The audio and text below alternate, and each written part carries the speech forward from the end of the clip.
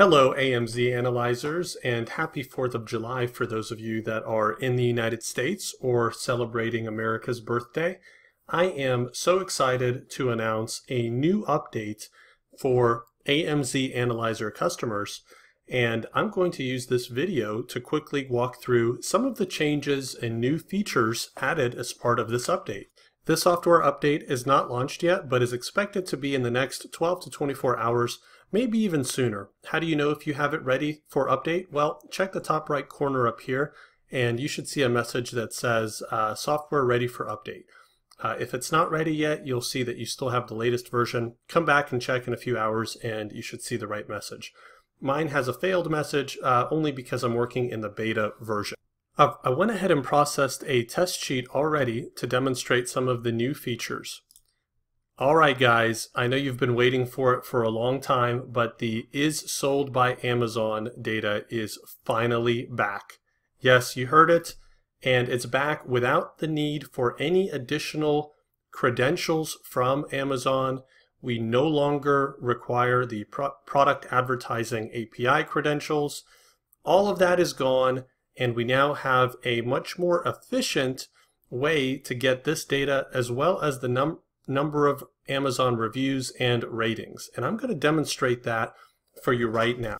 In this new version, these columns are no longer processed on the front end. You now process your spreadsheet just like I've done here and filter, which I'm going to do with one of the saved grid views.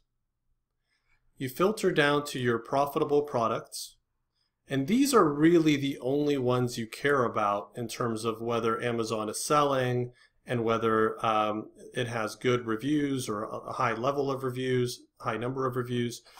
So once you get down to this short list, whether you filter using a grid view or whether you use the filters manually to get to this stage, once you get here, the way you now retrieve the sold by Amazon and reviews data is you select the rows that you would like to process. As I've done here, you could either select all or you could select individual rows, and you click this Show Reviews and Amazon Data button up here.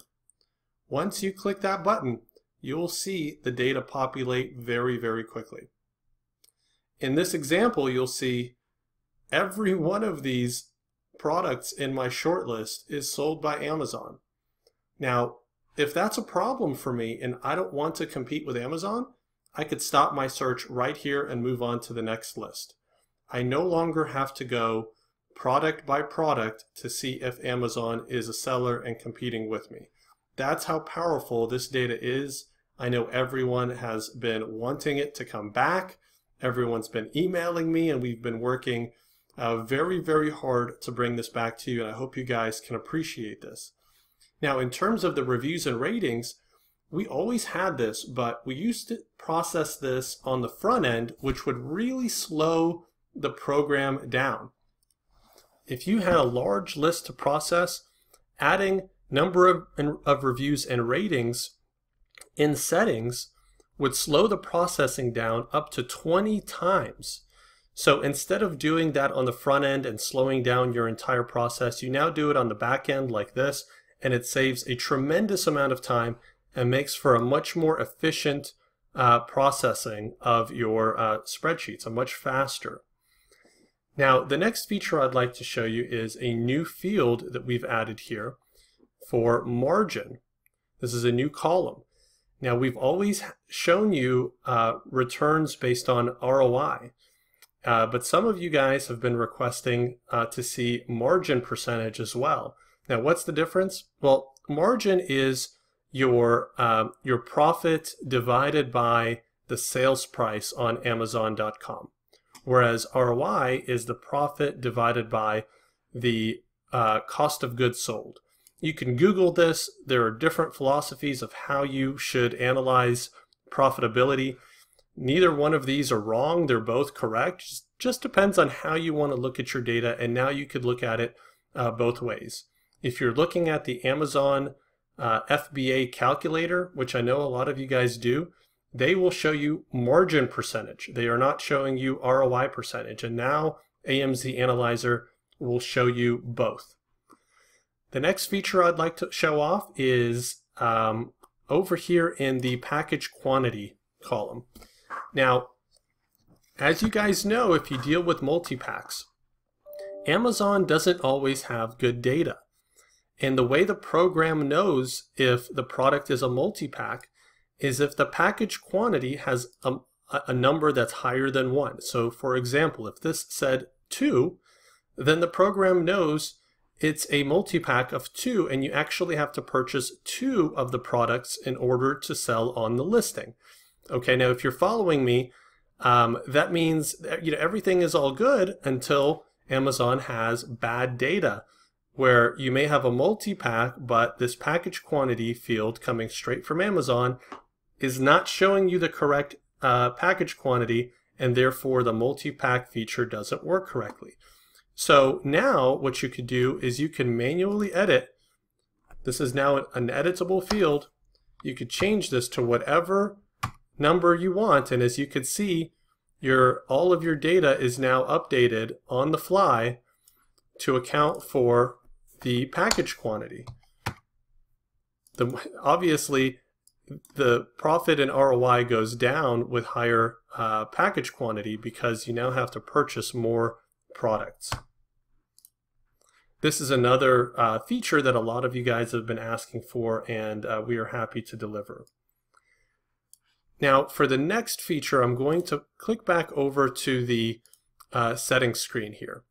And what you'll notice is a few things. One is you no longer have the product advertising API credentials in here, and that's because they're no longer required, they're no longer used or useful for anything, as we're now delivering our data for whether Amazon is a seller in other ways. So that's gone. And then you'll also see that you now have privacy for your access and secret keys here, where if you have employees using the program for you, you could now put your credentials in, and they can't see what they are. So you could be comfortable that they're private. Now further, if you're working with a virtual assistant or an employee and you need to provide credentials for them to use, you can now export your credentials. This will export a file. It's an encrypted file with your credentials. You set a password, and it'll generate a file. You could then send your virtual assistant or employee the file, which they will then import, and they'll need to have your unique password. And once they put that password in, the credentials are loaded in automatically, and they can then start to use the program. Another update that I'd like to show off is the additional columns functionality that was not working properly in the last version. We had a bug where this data would not come up in all of the views. You guys brought it up and we fixed it, so thank you for communicating that to us. And last but not least, we have made some changes to the way the program reads your input sheet. If you look at this spreadsheet I've created here, you'll notice the UPCs here have all sorts of characters in them. This one has dashes, this one has spaces, this one has commas, underscores in this one. These would not process previously in AMZ Analyzer. You would have to go through the hassle of editing these and making them all into clean UPCs in order for the program to recognize the UPCs.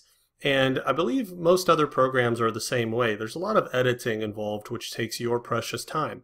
So as a quality of life improvement, we have now updated the software to be able to read these difficult UPCs. I'll demonstrate that for you right here. I'm going to load that same file that you're looking at, and I'm going to process. You will see, and this is the file that we have right here. Now let me get back into the full view. You will see that we had 4 entries here with these funky UPCs, and the program has converted those 4 into clean UPCs and has processed them successfully. Hope you guys like this update, and we appreciate all the feedback we've been receiving from you guys. Please tell us what you think about these updates, and if you have any others you would like to suggest, we are all ears. Most, if not all, of the updates here have been made with your input, so please keep that coming. Come join our Facebook group and follow us and like our page. That is the best way to get news and information on updates first. Share our page to help us out, and hope you guys enjoy. Happy 4th of July.